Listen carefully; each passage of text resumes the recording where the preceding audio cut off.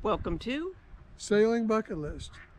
We're Tom and Tracy, I'm Tracy. He's Tom.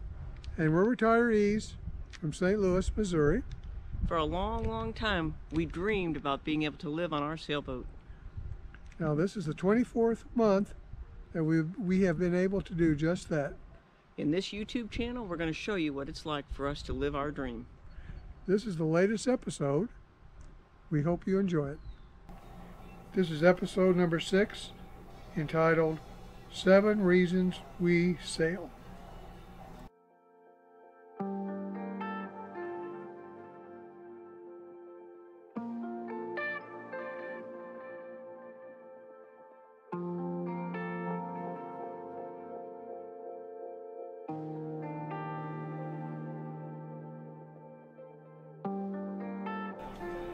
Episode 6 is a bit different.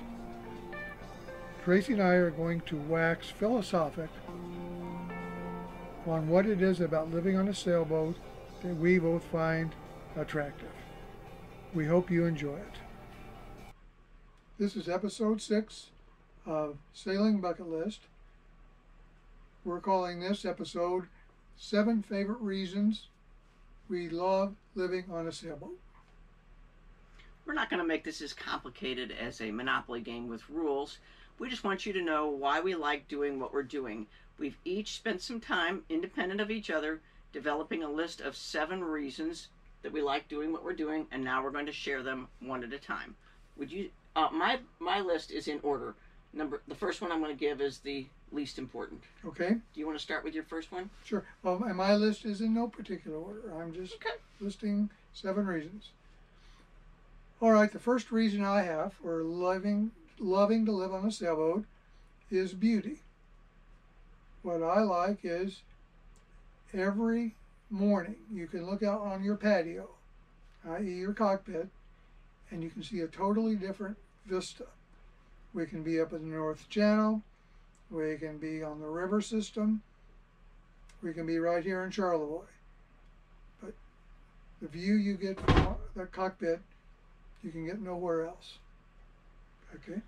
Beauty's a good one. I didn't think about that. My least important of the 7 is I love the sight of the wind in the sails. I love the sound of the boat as it moves through the water, and I love the feel of the motion of the boat as it heels back and forth. Amen. Amen. Okay, my second I entitled Boat Cart. That's a good one. It's a shared experience each afternoon when you come into dock. On the loop we call these docktails. But basically you are interacting with some of the most interesting people on the planet, i.e. other sailors, and oh, by the way, you exchange boat cards. Has to do with people, right? Right. My number 6 has to do with people too, but a little different. My number 6 has to do with guests. I love to entertain family and friends on our boat. That's friends we've known for a long time, new friends that we just met. My very favorite thing to entertain on our boat is Grandkids. Grandchildren. You got that right. Okay. All right, then my third, no particular order, is a challenge. Each day brings new challenges in weather, in navigation, in boat handling. Each time we go into a new dock, it can be and usually is a unique challenge, and it's one of the things that makes it worth living. My third reason has to do a little bit with challenges. My 5th one is the one I'm going to give next. My 5th one is minimalist. I love being a minimalist. If I'm a minimalist on this boat, I have 6 changes of clothes. Makes it very easy to decide what I'm going to wear on any given day. If I'm a minimalist, which I am, there's not that much stuff on our boat. In just 1 or 2 hours, we can get the whole thing spick and span clean. You can't do that in a regular house. That's true. That's true. Okay, and so now my number 4, I call relationships. And it's rather simple. Each day we share decision making and decision implementation. whether it's do we go or not, i.e. the Lake Michigan rule, where do we go, how do we go, and then once we start, we share duties at the helm. I think that's for us, it's a very healthy relationship. It keeps it really interesting for both of us, especially me. Mm-hmm. All right, my next one, moving my way up my list, is freedom. Freedom. I love the freedom that we can go where we want, when we want, or we can stay put. Of course, within the constraints of our equipment and the weather. Amen. And then my next one is kind of like that, maybe, is independence. It's the idea of, as much as possible, living off the grid. When you're out at anchor or when you're sailing, your power consumption is what you have on the battery. You have so much fuel in your tanks. You have so much water. You have so much waste. You're basically living on your boat, and essentially you against Mother Nature. You against Mother Nature, or you using Mother Nature, conversely. Yeah. That works too. My number 3 is a little bit similar to that. My number 3 I called problem solving. Mm-hmm. Problem solving. We face challenges all the time out here living on a boat against the elements and with equipment.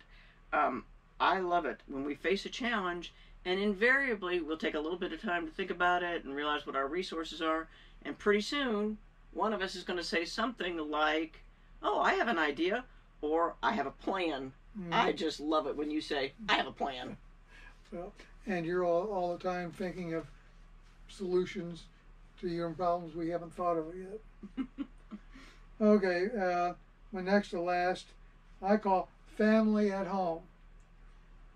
When you go cruising on a sailboat, and this is really predicated on perhaps doing the loop, where you're out 11 months or 12 months going around the eastern U.S. But when you do that, you invariably come home, and I just have written down here that you always have something to discuss at Thanksgiving besides politics. Stay away from that politics. Yeah. I like it. I like it. My second from the top is boaters. Boaters. We meet other boaters all the time, on the dock, on the water, on the radio. Other boaters are typically, they share a lot of qualities. They share, I wrote them down. They're typically intelligent, resourceful, friendly, industrious, and helpful to one another. We'd be hard-pressed, we could do it, but we'd be hard-pressed to think of boaters that we've met along the way over the last couple of decades that we have not liked. Well, I can think of a couple maybe in the North Channel, but I know exactly what you're thinking of. Yeah. All right, my last one I call sleep. ... And what that is no matter where you are or in what situation you're in, my experience has been it's never better than on a boat. I would agree with that. My number 1 reason that I love living on this boat is you. Really? You are my number 1 reason.